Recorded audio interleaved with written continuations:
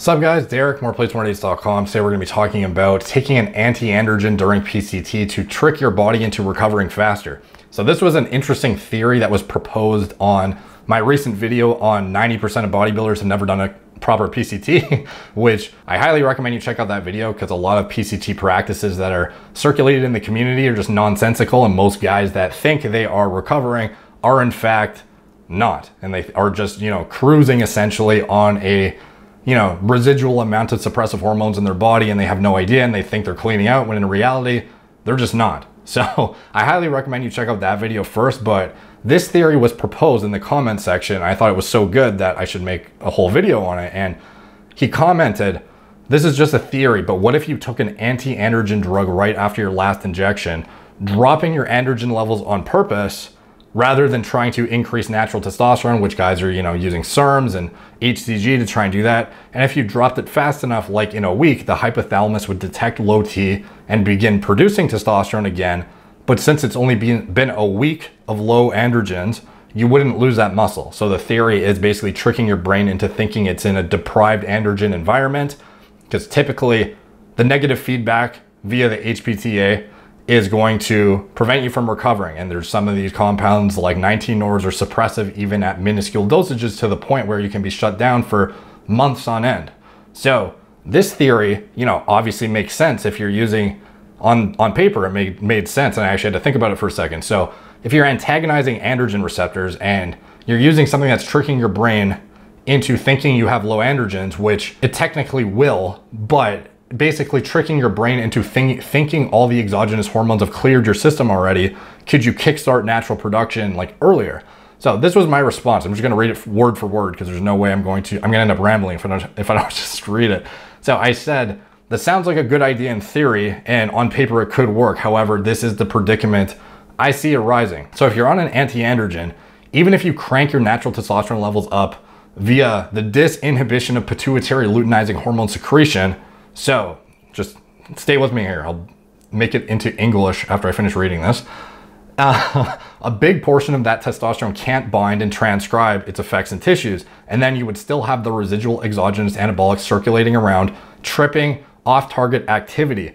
In addition, by using something that tricks your brain but prevents endogenous androgens from facilitating their effects properly, it will also elevate the risk of gyno. For example, if I did my last pin and then I used a selective competitive silent antagonist of the AR androgen receptor to artificially crank my natural production up, I would end up in a very vulnerable position for gynecomastia, bitch tits, via unopposed estrogen getting pushed into supraphysiological territory. So gynecomastia occurs in up to 80% of men treated with bicalutamide, which is a non-steroidal anti-androgen that is common used in like transitioning from male to female, for example, and in some other clinical setting context. So, and those men are not shut down prior to starting that bicalutamide. So guys are getting gyno 80% of the time using bicalutamide, even starting with normal endogenous androgen production, not even being shut down. So basically what I'm saying is, on paper, you could trick your body by essentially, so basically what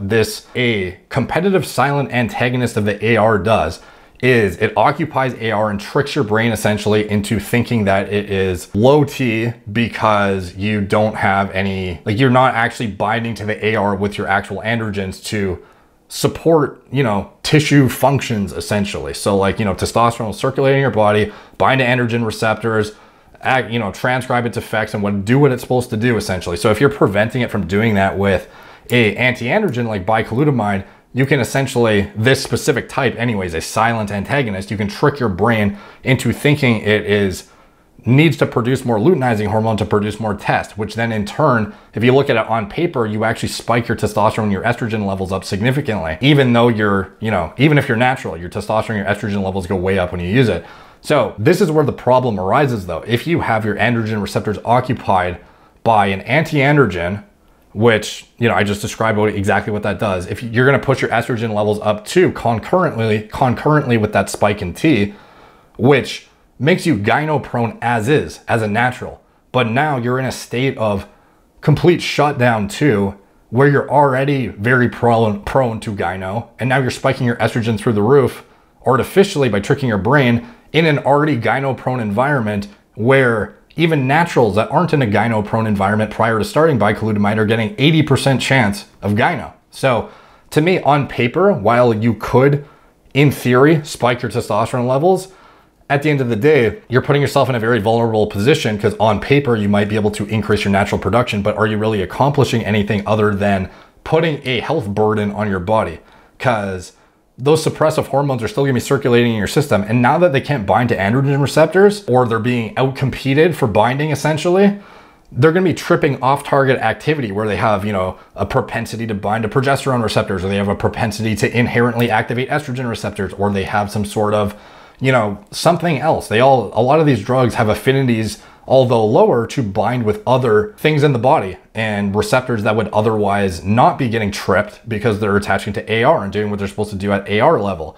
So personally, I think it's a bad idea because I think not only are you still going to be technically suppressed, you're just tricking your body, you're going to be spiking your chance of gyno and then increasing the likelihood of side effects from whatever anabolics you're on from tripping all the off-targeted activity that they would otherwise be less likely to do because now they have nowhere to attach, or a lesser likelihood to attach to AR because they're being competed with the bicalutamide. So hopefully that makes sense. And this is more so like a technical video. So at the end of the day, you don't really need to worry about it because it's just something that I don't suggest doing. So it was just a very interesting topic that came up though. So I thought it was worth addressing because some of the, nerds on my channel like myself are going to appreciate this topic in my opinion. And, a lot of people they might say, oh, well, why don't you just, introduce a SERM then to occupy the estrogen receptor and then antagonize it there and prevent you from getting gyno. It's like, at the end of the day though, you're still increasing the likelihood of side effects from the circulating suppressive hormones in your body.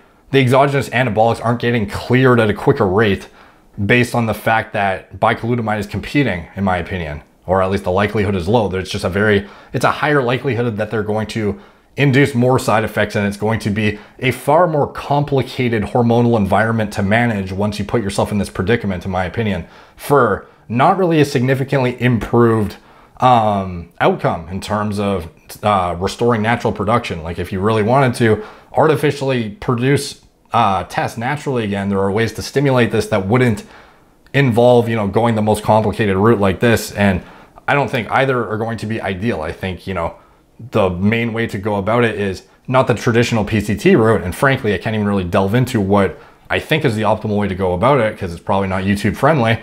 But anyway, I just don't think that is the route to go. So anyways, take from that what you will. Thank you guys for watching. Please like, subscribe, check out my blog, moreplates.com. Follow me on Instagram at moreplates_moredates, Facebook, Snapchat, BitChute, Twitter, TikTok, Apple Podcasts.